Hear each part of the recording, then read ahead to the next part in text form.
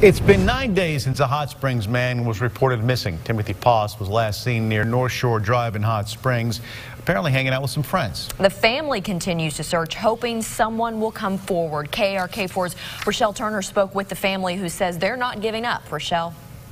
That's right, Ashley. The family says they're exhausted from searching. Detectives with the Garland County Sheriff's Office say they're also actively investigating. Right now, there are no leads or suspects. It's hurt. It's crazy. I can't even say how much I miss him. We talked every day. We talked every day for hours. He was my best friend. 9 days later, and still no sign of 31-year-old Timothy Poss. His family started a search on their own near North Shore Drive, where he was last seen.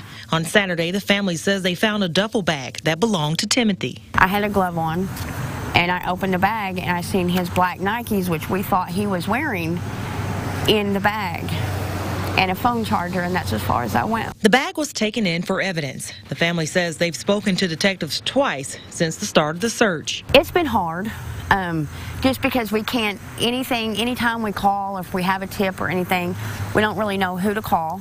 Most of the time when we have gotten any information, it's been after hours.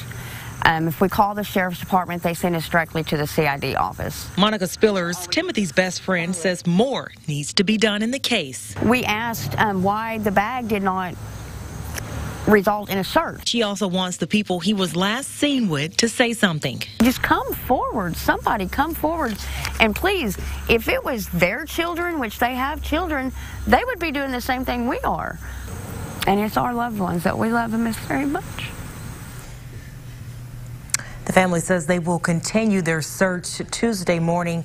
They're offering a $1,000 reward for any information on Timothy. I've listed the number on KARK.com.